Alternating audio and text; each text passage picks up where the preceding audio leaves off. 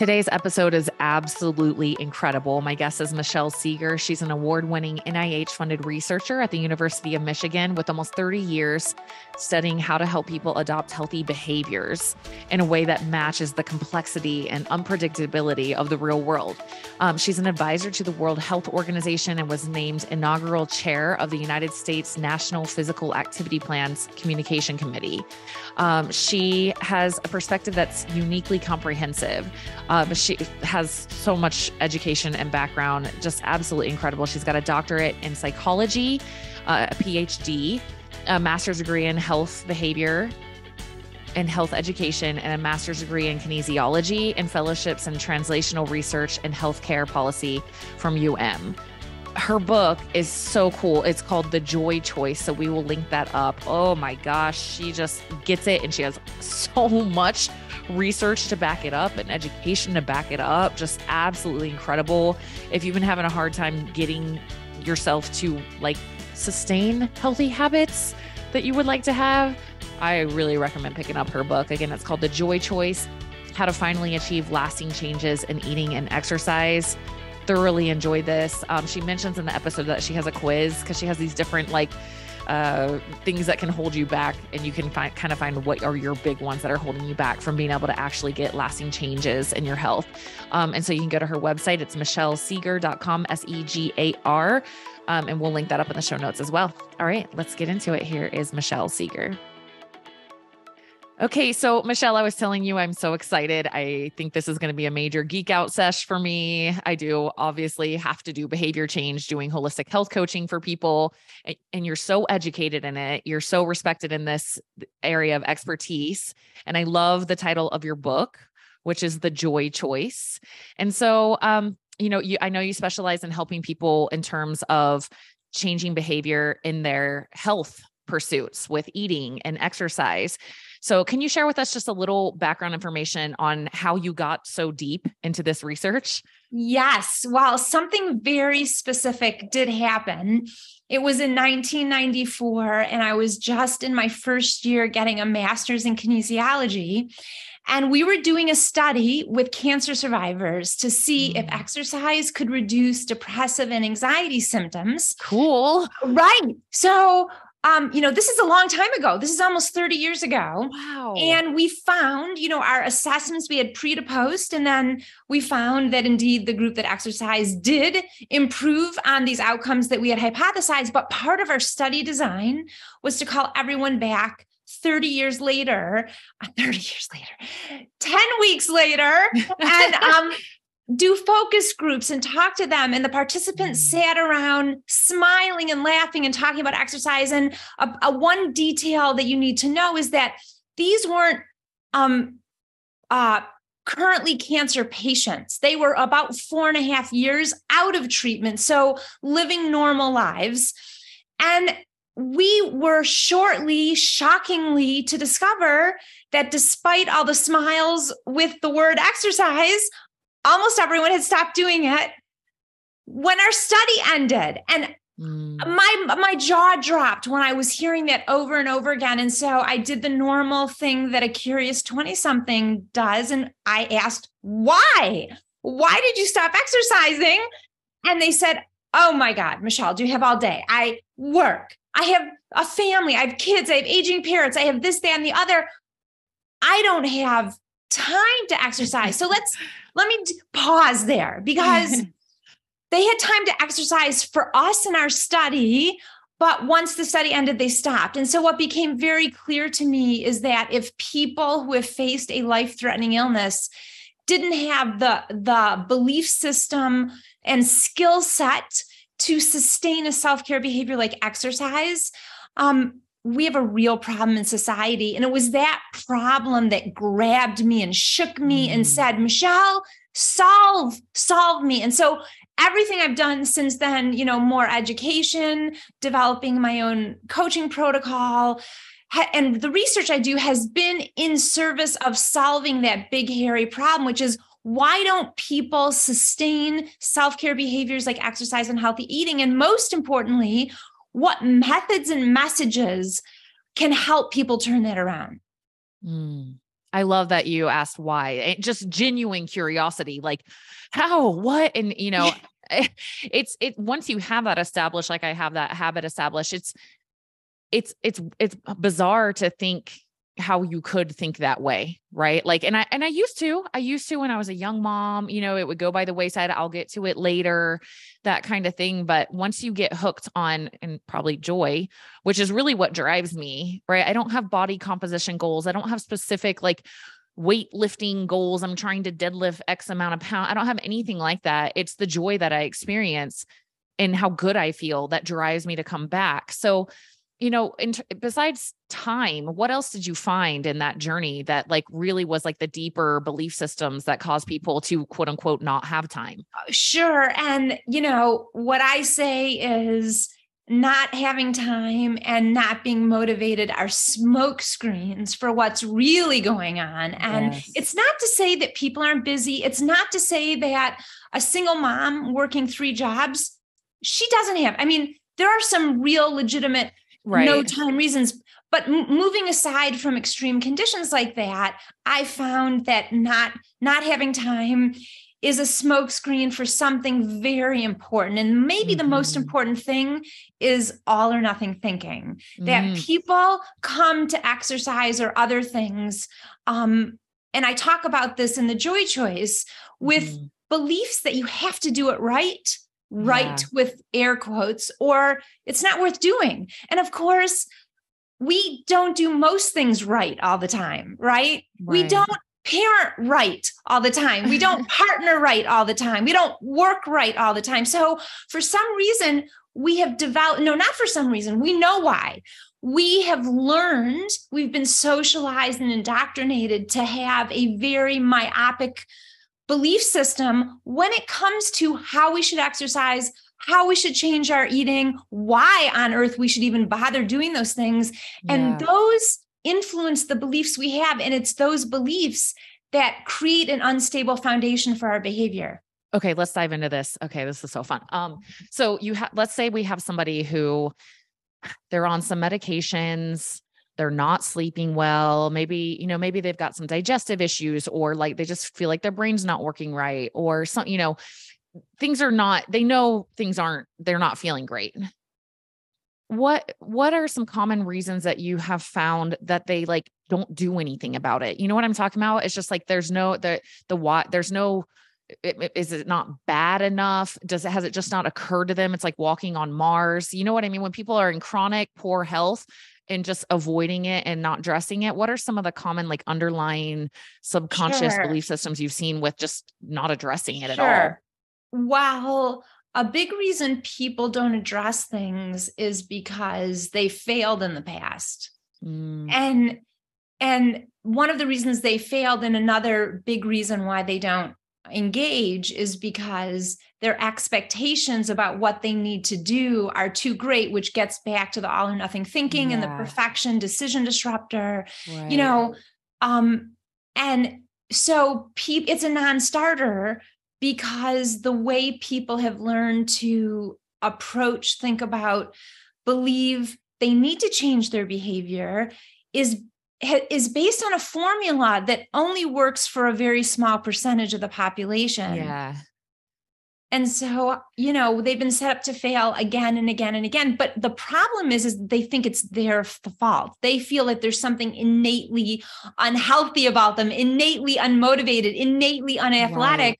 When in fact, the formula, the model that has been out in the world for the last 4 decades is based on the minority of the people that it has worked for. And it's based on the research that looks at the health benefits and optimal doses of exercise and optimal doses of certain micronutrients for health. But that has nothing to do with how people actually not only change their behavior, but most importantly, can sustain it. Yeah. And being in the trenches with people every single day, I can totally back up what you're saying, because what happens, and I don't think I've ever had a client that didn't come to me in all or nothing thinking. Yes. And they usually have binge and restrict, they'll say things like, I was being really good You see the good, bad thinking, the all right in that statement. I can be really good for a week or a month. And then it just all goes to crap. And I'm like, that is all or nothing. That's what happens, is that there's that expectation, like you say, like I should be. And a lot of times I find the expectation, they don't even know really what the expectation is. It just has to be better than what I am now. And it's the dangling carrot. It's no matter how far I get in this, I've got to be better. It's this deep subconscious program that's running. And what happens is, as soon as you aren't perfect, which is the all or nothing thinking. Well, there's a movie, Megamind. Have you seen the movie Megamind? I haven't. It's a children's movie.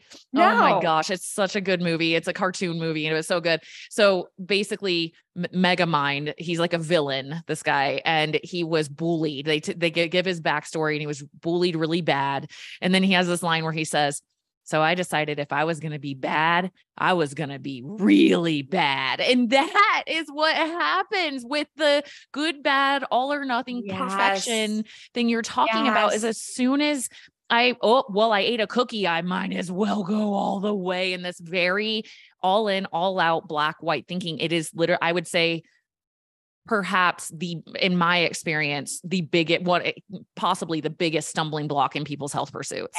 It is, that's one of the things I wrote about in the book. And I've since heard other researchers that I greatly admire say the same thing. I mean, all or nothing. And what that leads to, the I'm going to be really bad, is the natural result of that paradigm.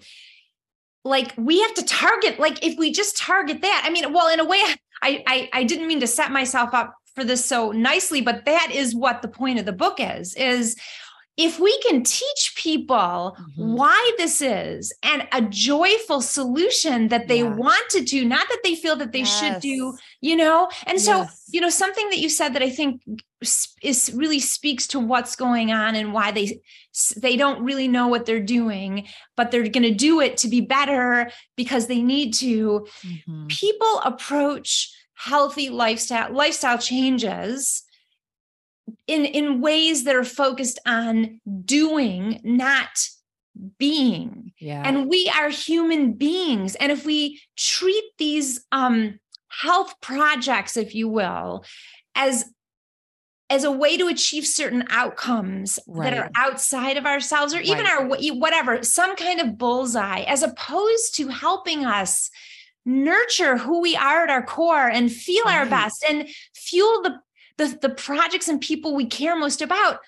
Well, I mean, that's why people don't stick with it, right? Yes. It's a chore. It's a punishment. It's a stressor. It's a to-do list item. And all these feelings of failure come in. And it's so, I cannot encourage people enough to get your book, because like what I have found is, like, the solution to that, they don't even know what that looks like. That has been so deeply in that, like, it's like walking on Mars for people to like to be like, oh no, well, you can have, like, I always tell people, I'm like, you can have, like, not only can you have a cupcake or a donut, you can go back to the shop and buy the whole store full, and you can sit there and you can eat all of them. Like, maybe this will segue into one of your other decision disruptors. You call them rebellion, but it causes, when you're sitting there, like, I call it mean mommy. Your mean mommy's like, no, you can't have a donut, and you're like, your little inner rebel comes out and it's like, watch me. And we do this to ourselves. But when you just give yourself, when there's no bully, when there's no mean mommy, and you're just like, yeah, dude, you can have all the donuts you want. Like,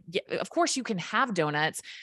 There's no rebel, and you can come into this mature energy and just say, okay, duh. Yeah, I know I can have, of course I can have whatever I want. I got a credit card. I've got a car. Like, of course, and yeah, I'll let you take it from there. No, I mean, what you're saying couldn't be more spot on.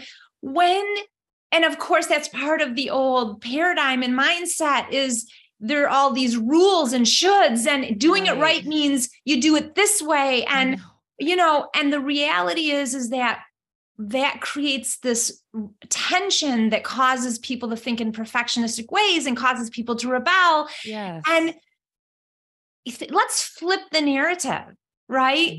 Like, let's say we thought about other areas of our lives where we don't do that, where you're someone calls you up, I'm going to participate in this book club, and I wondered if you wanted to come and on this session, we can invite people. It's about this. You don't go, I have to go to the book club. Oh my God. No, I'm not going to do it. I'm not going to do it. Or I'll go to part of it. No, when it comes to eating or exercise, I have to do it this way. And when we take away the tension and we understand that, just like, now some people do everything the same, like I have a husband who I call a habiter, and he eats the same lunch every day, and he gets up and unconsciously does his exercise every day because he's one of these few people who can work like that. But for the rest of us who are not that innately self-disciplined or can't control their life context in the same, structured way that people like my husband are able to do it, we need to have a paradigm that isn't about, you have to do it this way. It's, here's a handful of ways to take care of yourself that get you on the path of where you're trying to go. Yeah. And choice, right? Yeah. And that when you feel a sense of choice, you feel ownership. Yeah. And when you feel ownership, you don't have the mean mommy telling you what to do. You're like, okay, I'm at the donut shop. This is my favorite special food. And you know what? I am trying to eat in a certain way now, but I'm going to have half of it because it's special and I would feel resentful if I didn't have it. Yes. When you take away the tension, you open yourself up for more flexible thinking, which is what the research shows actually gets more people to where they're actually wanting to go. Thank you for that example. Yeah. I always, I actually took away, I have Friday calls with all my one-on-one clients as a group. We used to call them accountability calls. And I used to say, what do you want to be held accountable for this week?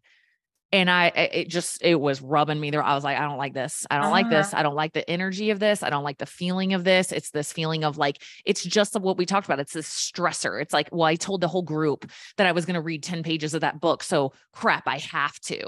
Right. And so all I did was switch it because I kept saying, you don't have to do, we're just looking at how you make, commitments and how you feel about the choices. If you change it, it's that word accountability. It was not working. And so I switched it to, what do you want to do this week? What do you want to do? I think I want to call my daughter. Okay, cool. And then the next week, did you call your daughter? How'd it go? With no pressure, just like, it's okay if you decided not to, just as long as, just making sure you're good with you and what you chose as life went on. But the quote unquote accountability went way up, and the energy of if they didn't do it, they're like, no, well, I got sick. So I decided that was like definitely not in alignment this week. And I'm like, perfect. That's that freedom. That word accountability is, I consider that, I consider that word part of the old story of behavior change where we've learned that we have to, of course we wouldn't want to do it. And if we don't want to do it, then we need to be accountable to someone outside of ourselves. But accountability. So I think on the one hand, it does create a really harmful motivational context. Now, I'm not saying there aren't some people that it's going to work for, but if we're talking about sustainable change and internalizing the value of doing consistent decision-making around this, you don't want to be accountable to someone else. The other thing I think accountability is a smokescreen for is it's hiding connection. So oftentimes people think I need accountability, but it might just be, I want to exercise with someone that I feel connected to and enjoy spending time with. And right? Yeah. And connection is one of the strongest human motivators we have. So if we can help link our well-being choices and behaviors to connection, then wow, are we elevating it to something really meaningful and motivating? Oh, I love that you hit on that. Yeah. Cause even, on those calls, like somebody will be like, no, I didn't. I'm actually really struggling right now. And like that creates connection, and so a bunch of other people will be like, I am too, I'm with you, and like that gives them this like strength. It feels like this, like, it's okay, this loving space. And to me, that's where it's at. Like, I don't eat a few hours before bed. I don't do that because like I can't, or I'm trying to be skinny, or like somebody told me to, or like of course I can any night I want, I could eat before bed, but I don't want to because I'm driven by how good I feel in the morning when I don't do that. So it's like, dude, of course you can eat all these things, but like I want to feel good tomorrow, and every once in a blue moon, I'm like, dude, I'm really hungry. Like, I'm just going to go ahead and do it. And then I wake up and I don't feel as good. And I'm like, okay, noted, and it's just that very peaceful place of I want to work out. I want to eat healthy because it's self-honoring. It makes me feel good. Self-honoring. And, I think feeling good is the data that both consciously and unconsciously that drives the ongoing choice to, again, not to be perfect, but to make a choice that, helps you feel better. And instead of feeling good or better as the levers of change or the things people are focusing on, we've been taught we should be focusing on stepping on the scale, and we should be focused on, making sure that we tell our physicians or clinicians what they want to hear, when really the secret sauce is that when we learn, it's a learning process. Yes. When we learn how our choices make us feel, both, the run that I used to love taking that I can't take anymore just because of knee issues. But when I, and how when I don't run, when I was running, and how worse I felt, or when I choose to eat something that but when we come at these choices, with the rigidity, because, and that's where the all or nothing and the perfection can still sabotage it, because when people say, well, I know I feel better if I don't eat past 7 p.m., say, but they're at a party and it's a special occasion, and they say, I can't eat past 7 but then they have this other part of them that's like, but I'm at a party and I want to participate and I want to feel like and when we teach people to be more flexible in these situations, it strips away the need to rebel. It strips away the need to, right? Yes. People ask me that, right? Because they know that I kind of do that. And they'll be like, well, what if you're like at a dinner and it's late?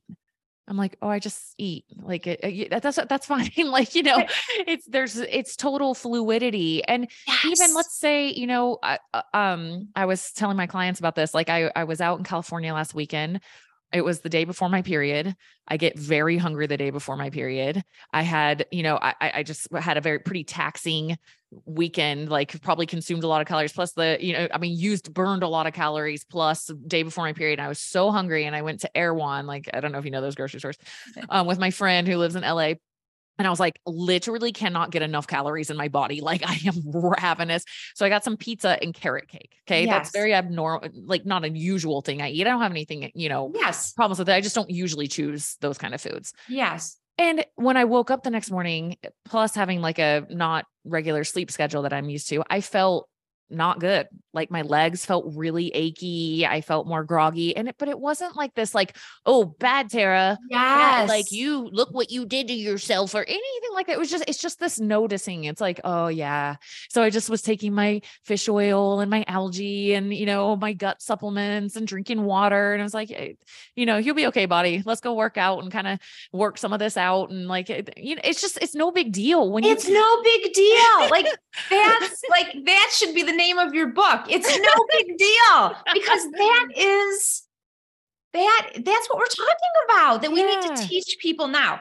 It often comes up, and I think it's important to say that, some people feel addictive issues with certain foods. And, this approach may not work for people who have physiological type things going on. And right. And so I think it's important to say, because people always ask, but I have, I feel like I'm addicted to sugar. And when I eat sugar, everything, well, it's again, knowing yourself, right? Yeah. Like it's having the self-awareness, and it's a journey of learning instead of a bullseye. That's what people, I think the ship is turning where, wonderful coaches like yourself are teaching people this new mindset, which is, look, people, it's not about getting that arrow and practicing so that you can hit that little red dot on the wall every time. It's like the whole room is the target. So just getting out and like going through the motions and learning how to do it is a success. It's redefining success away from a bullseye to something is better than nothing, because in life, that's a truism for the most part. Something is better than nothing. Yeah. And if you can take this energy, even with addictions, all addictions, I've learned any addiction, and just this noticing, being like noticing. So it's like, okay, because let's say somebody has undiagnosed candida or something, or they have like severe trauma, or like their nervous system is kind of wrecked. Their neurotransmitter balance is off, and they're craving sugar literally because they're low dopamine, right? And they don't know that. But if you can start to just move with the energy like this and be like, I've noticed, I've noticed triggers. I've noticed if I don't meditate and exercise, I crave sugar more those days. I wonder if there could be something neurochemical going on. Like when you move with it like that, you'll find more. I think addictions are clues. We have inner wisdom. And, the interesting thing, and I remember the first time I heard about this research about smoking cessation that I learned about years ago. With physical activity, when you notice how you feel, and it's important that you feel some type of positive experience, if not palatable, if it's punishing, you won't keep doing it. Right. And that's part of the recipe for sustainability. But what about smoking? Like or eating? Does noticing craving, in some ways you would think, wow, that's going to make it worse. So to bring awareness, but the research doesn't show that. The research shows that when you notice how you feel without judgment, it actually gives you a greater self-wisdom that lets you, it's not this unconscious craving that you're ignoring so that it just takes over. When you bring conscious awareness, your prefrontal cortex to the situation, you're actually taking away some of the energy, the emotional energy that can just take over sometimes. Oh, I love this. And I think that the phrase you said, without judgment, is crucial. Like if that's going to, so if you're, because I used to have binging type eating behaviors, super restricted. I wasn't, and I've come out of this and I've walked that walk and I know what it feels like. It's this little, it's like this little gremlin in your mind that you're not processing, that it's like, don't do that. Don't do that. Don't do that. You're not going to do it. Yeah, I kind of am. No, I'm not. Yeah. It's like horrible.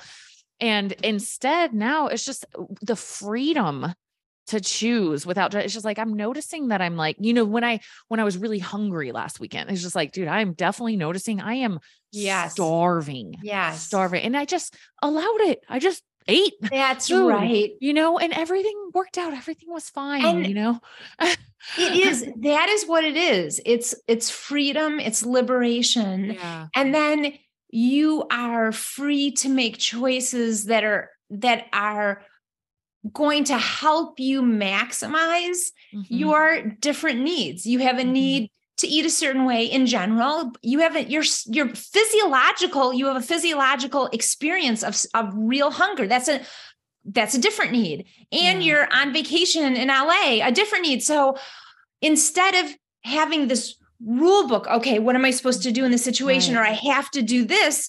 When we can learn to live in the dynamic nature of our days, it gives us freedom to choose. And again, maybe we overdo it, especially at the beginning, because you're like, oh, I'm free to do whatever. Yes. And then, but that's where the learning comes in, because we're talking about the rest of our lives. So you're not going backwards.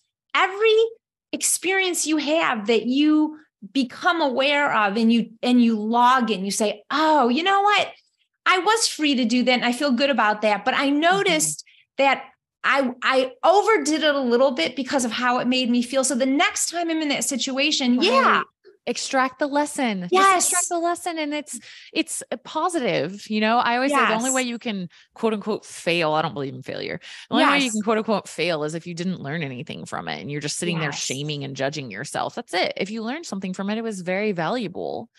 And I think you kind of hit on something I think is so important as well. And like, I always say, like, you're not going to master if we mastered everything, like we would all be Michael Jordans and Andre Agassi, like it, you know what I mean? Like, you're not going to master new mindsets and habits. Like quickly. Like it takes time, and I think that like what, so I take my clients through this process where it's like with like binge eating, restrict and binge cycles, which is incredibly common. If you're listening, like you are like, especially if you've ever tried to lose weight and you found yourself binging, you're like, literally, I don't know hardly anyone who hasn't been in that place, or at least overeating episodes. Right. And so what I have found with them, my first thing is this: you can eat whatever you want. Remind yourself you have to get there. Not 99%. It has to be a full being, like knowing that, yes, of course I can eat whatever I want. Second is how I have them think, how am I going to feel after I eat that thing? So I literally will have them pretend that they ate it. It's 5 minutes later. How do I feel? And just notice. And that's all. Still giving yourself permission to do it, but just kind of notice that.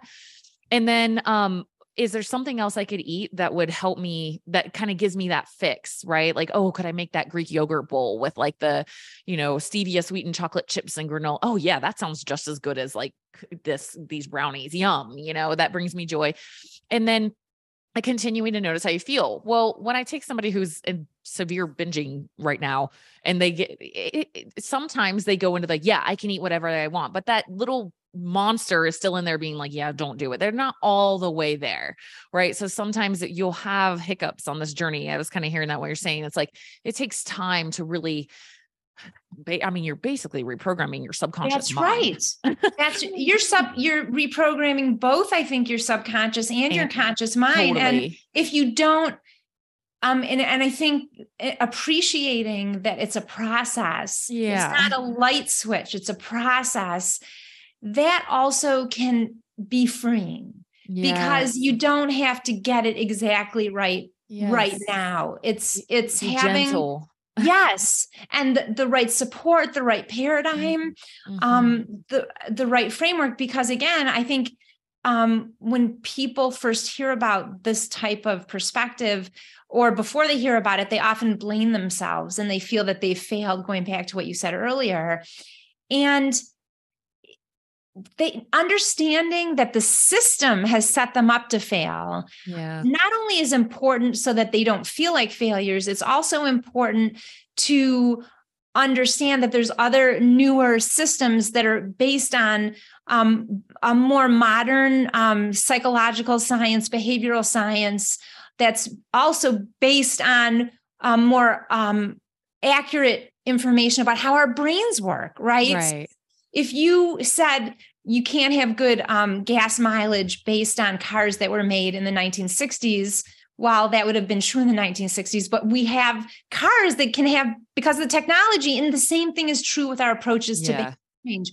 We have better technological approaches. And I don't mean technology. I'm talking about the knowledge base, if you will, about what we know. Our mental technology, our what we've learned about human behavior and how we work and tick and talk. It's more advanced. That's exactly right. Okay. I want to get into chapter 3 of your book because I love the title of this chapter, Why We Don't Just Do It. Oh my gosh. Okay. So like I kind of live in this world that I'm still have like one foot kind of in the resistance training, almost bodybuilding, like, the hardcore, like just do it types, like, no excuses and all that stuff. And then and my other foot's kind of in this like very holistic, spiritual, self-honoring, what's best for me kind of mentality. And so it's really interesting to observe these worlds. It's really interesting. And sometimes I see it in both. But why did you do a whole chapter on why we don't just do it? Just because that is what I see so much. It's like, yep, just freaking like, this sucks. Just put your head down, just do it. When I hear people say that are like, I don't know, even like health professionals, like, I hate working out, but I do it anyway. I'm like, yeah. Well, that's part of the old story of behavior change. Like there's this whole vernacular and, I have, a dictionary, old terms, better terms, right? Yeah. And just do it is an old phrase that came out of a mentality and exercise that also, it came out of research, partly, that in order to achieve some type of optimal physiological benefit from exercise, you have a certain dose that you need to have of, cardiovascular, heart rate. So there's a dose response. And so we learned early on that we did need to do it a certain way and that we just needed to do it to get that dose. But well, it doesn't work for most people. And, the just do it might be a great slogan for a company that's selling shoes, but for your average Joe or Jane who's got a family and a job and all these other things, people don't have energy to just do it again and again and again. They might have energy to do it for 2 weeks on New Year's, but that's we go back to the vicious cycle of failure where the all or nothing thinking, that's what just do it reflects. Just do it reflects. This is what you should do. And gosh darn it, do it. But what if instead of just do it, it was do something, and it can be a whole bunch of different things. And maybe on any given day, exercise is typically what you need to boost your mood. But for whatever reason, that you need a huge night of sleep. And if that means that you're going to have to miss your workout in the morning because you have body wisdom, that good night of sleep that's part of why the just do it gets us focused in the wrong direction, because it's focused on this one thing and it doesn't treat us as having these holistic set of self-care needs, right? Totally. That we have to, and part of our self-care needs include our email inbox and our relationship with our children and friends. And if we don't learn to consider eating and exercise and sleep, et cetera, as part of this, potpourri of self-care needs, then we don't learn how to slice and dice them when we need to throughout the dynamic nature of our days, because life is dynamic. And if success means we have to do it, just do it, then, and we can't do it, then we do nothing. Yeah, there's like an ego win in the just do it mentality. And I've worked with a lot of people coming out of the just do it mentality. And I'm here to say they're miserable. They are miserable. It's basically self-abandonment, right? It's like, I feel like crap. I can't even see straight because I probably have some underlying health issues or some emotional stuff that hasn't been processed, but I'm going to go ahead and get 4.5 hours of sleep anyway, because I'm just going to do it. You just got to do it. You got to be tough. You got to be hard. And it's like, it's, as you talk about this, I think how big of sitting ducks we all were, because we all have been, because as children, when your subconscious is being formed, this is kind of it's not about what you want to do, even in schools or at home. It's like what you should be doing. You should be doing this and you should be doing that. And good girl, bad girl, good boy, bad boy, and it's tough to manage because that serves a place, obviously, in classroom management. You can't just have kids doing whatever they want. It's understandable why that happens, but we have to relook at this as an adult. It's like, am I still looking at life through my kindergarten lens of I have to do things the quote unquote right way, or I'm good or bad. If I do it the right way, I'm good and I get my gold star. And if I do it the wrong way, I'm bad and should sit in the corner or outside of the classroom, we have to re-examine these patterns. Absolutely. I mean, and even as a parent to a 14-year-old, who has been very curious about the educational system, project-based learning is, not sitting down and memorizing so you can regurgitate. How does that help most people with a professional career? Now, we have problems that we have to solve, and we have to solve them working with other people collaboratively. So even the education model is changing because it doesn't work in the modern day. Yeah. With the new technology, we have, and we're getting there little by little. Okay. I wanted to also hit on chapter 6. So in the book, you guys, she has these decision disruptors. There's 4 of them. There's temptation, rebellion, accommodation, and perfection. What do you mean by accommodation? So that's kind of the sore thumb. That's the different one than temptation, rebellion, and perfection. Accommodation reflects it's the point where you're supposed to leave to take your hour walk. Okay. And the phone rings and it's a really good friend. And because you want to make sure that you're there for her, no matter what, because it's so important for you to be a good friend, you forego your walk so that you can pick up the phone and give your friend what you need. Now, sometimes we do need to do that, But when you always do that, or when you always give what someone hands you, even though you actually don't want to eat it at all, so that you don't hurt their feelings, what you're doing is you're accommodating your own self-care needs. And so this is where you consistently and all the time, not sometimes, privilege the needs of other people in your work above your own decisions for self-care, whether we're talking about what to eat or when to go to sleep or what, exercise. And when I was trying to think of what to call this, because it's a very common thing. And sometimes people think women just do it, men do it too. And it might be more prevalent among women. I'm not sure, but it's something that we do. And it's in a way, it's a deeper seated decision disruptor, because it has to do with our even unconscious beliefs about what makes us worthwhile and needing to be nice and caregivers of other people. But you can see how that can derail your decision to take care of yourself. So part of overcoming that common decision disruptor is just being aware of it. And then when you learn to think in more flexible ways, it's not all or nothing. It's not like, oh my gosh, do I take that? Do I leave the door right now and not pick up my phone? Or do I pick up the phone? There's options. You can pick up the phone and say, I know you're going through a hard time right now, but this is right when I was going to take my walk. How about if I walk for 30 minutes and I call you back? Or I walk and talk with you, let me get my other phone to call you back on. I can't talk to you now because I have to do this thing, but later after dinner, I'll give you a call. So once we start to think in more creative and flexible ways, we transcend the all or nothing thinking that really so often gets in our way of doing anything. I love that you put this in the book. And in addition to your book, The Joy Choice, because I lived through this. Okay. I was like one of the worst people pleasers ever. Okay. That was definitely like my childhood trauma response, was like the fawn response of just like, okay, yeah. Like didn't even think about, I didn't even know what I was doing. It was so unconscious. It was, I call it, I come last mentality. And I had no idea I was even doing it. Right. Until I started to do some deeper work. So if that sounds like you, the book, The Art of Saying No, and Terry Cole's book, Boundary Boss, those are really helpful, because what happens is like because you haven't processed any of that childhood trauma, you're filled with so much tremendous guilt. Like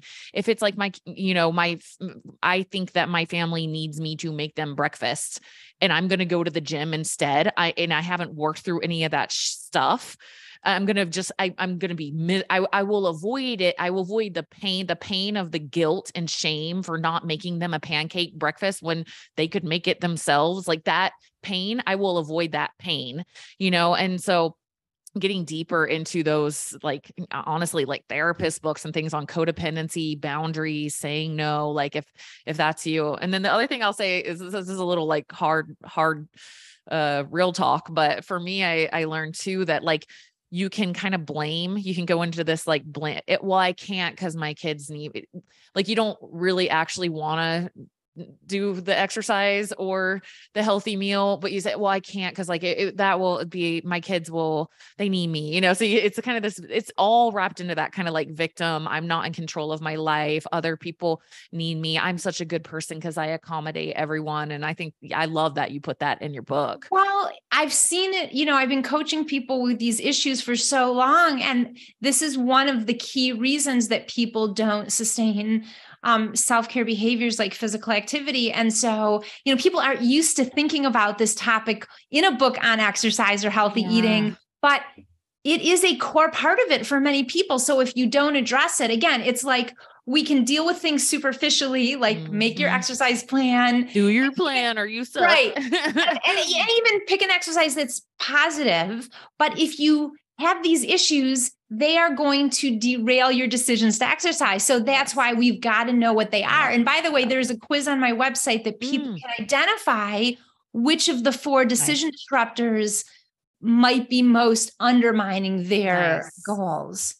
Nice. And then your website is just your name, correct? Yes. Michelle, how do you say your last name? Segar. Segar, Segar. Yes. Yeah, .com.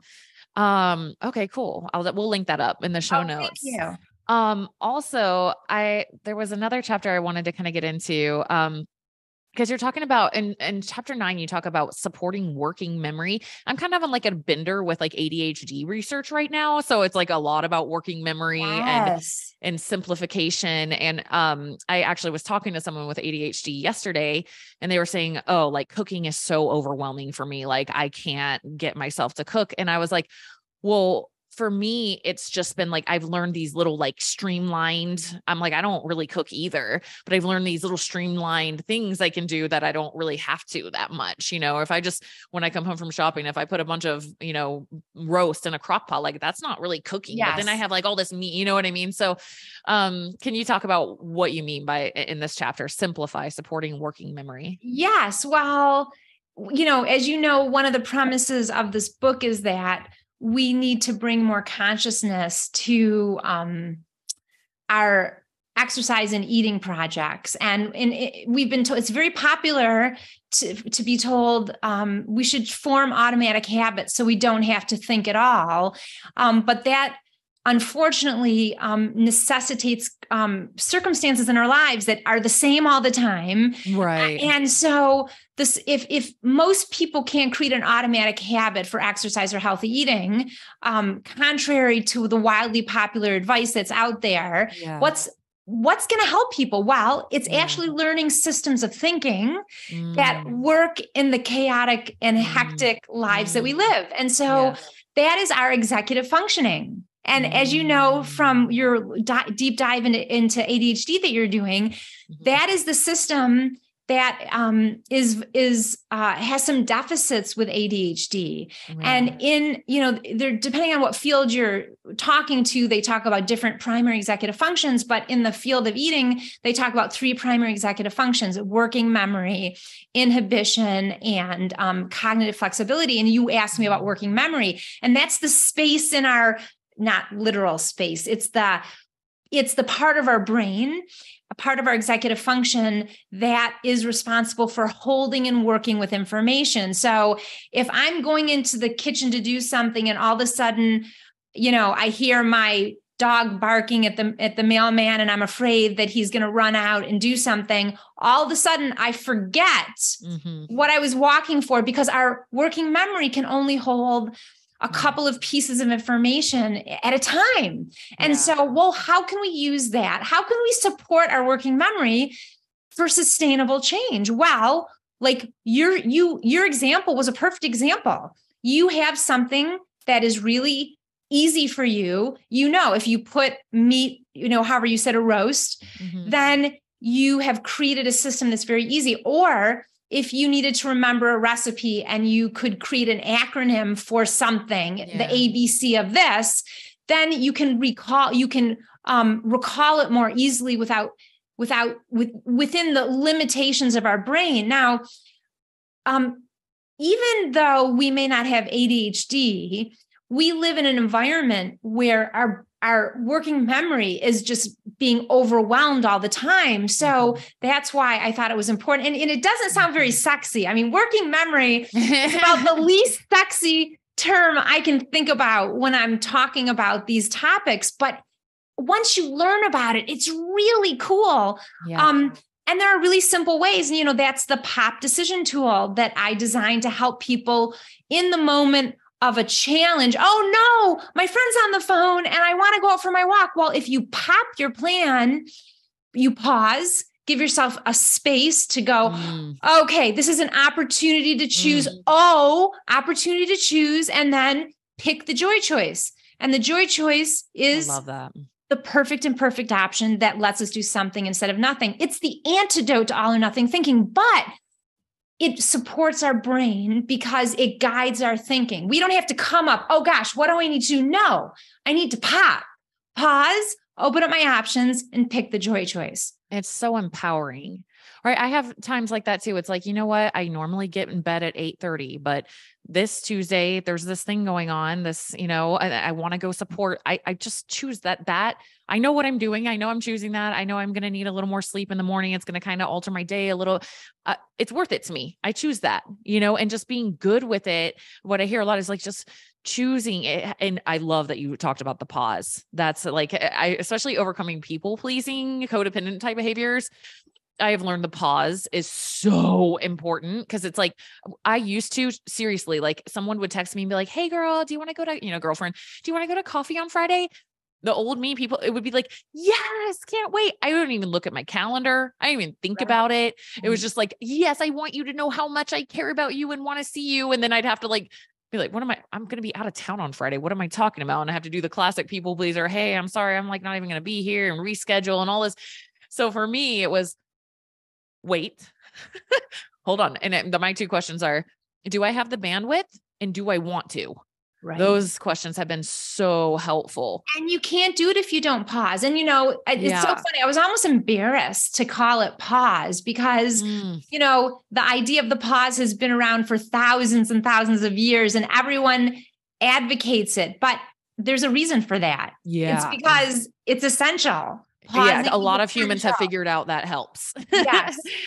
Yeah. I think for me, I love also, you mentioned like principles, like, and so like, I think that is just so key for flexibility, right? Like if people tell me all the time, like, I just want a meal plan. I just want to follow it to a T. And I just kind of like blink my eyes and I'm like, okay, well, I can give you that. What happens when you're at your daughter's gymnastics camp and you can't make 4 ounces of fish? And you know what I mean? I'm like, we got to work off principles. So for me, it's like, I know I want ideally protein, fat, and carbs at every meal. I want them to be as high quality as possible, but it's also okay if I'm on the go and it's not the perfect.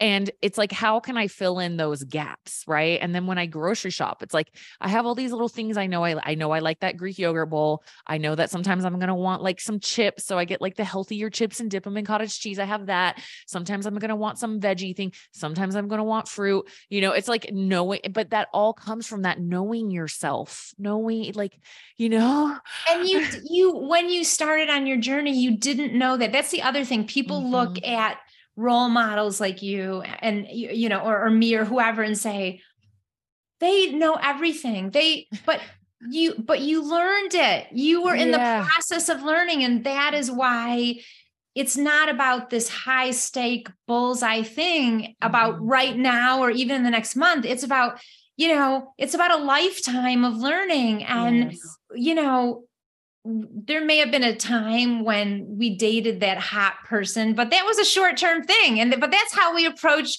exercise fads or eating fads. It's like, you learn. No. It's like, do you want a lifelong relationship that's fulfilling, or do you want to just keep doing raising whatever your dopamine? Doing what is in fashion, but may not be a good fit for you. Yeah, absolutely. Oh my goodness. This is such an amazing episode. Thank you so much. Thank you for like going so far with this and showing up. And I hear that energy of like that calling of like, come on, like show up to the plate on this one, show up to the plate. And you answered it. And I seriously want all my clients to read your book now. So thank you so much for coming on. We'll link up your book, the quiz directly on your website in the show notes. And thank you. Well, thank you. Thank you for the opportunity to be on your show. And you asked such phenomenal questions. I love when I get an opportunity to speak to someone who really has a deep knowing and curiosity. And then we have this awesome exchange and co-learning, right? So exactly. I knew we would geek out hard. So thank you. All right. Take care. You too.